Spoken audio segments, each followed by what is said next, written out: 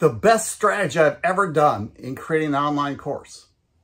Hey, this is Mark Nelson. Have you ever been frustrated? You have this great course and then people come in, your students, and they don't go through it all. They get lost. Well, I have a great strategy for you. But hey, if you're on my YouTube channel for the first time, please subscribe, hit that notification button. If you're listening to the podcast, follow. I'd love a review. 5-star review on Apple. Hey, so here's the strategy I did. When I first started making my courses, I had PDFs. That was it. And I didn't sell them very high, but all my clients got was a PDF.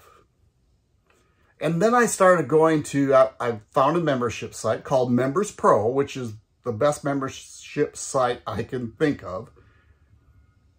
And then what I did was I started making videos, and in every module or lesson, there was a PDF they could download to do some things on.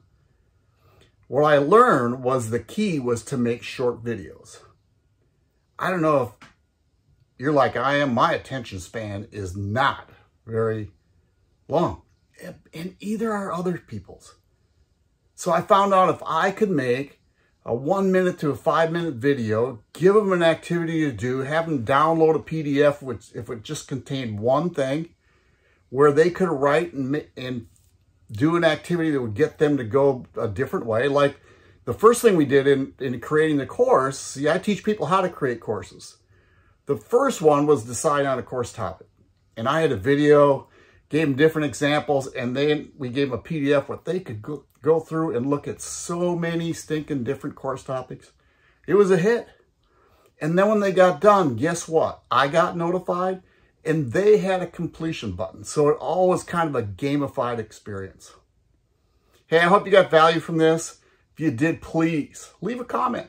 What strategy you use in your online courses?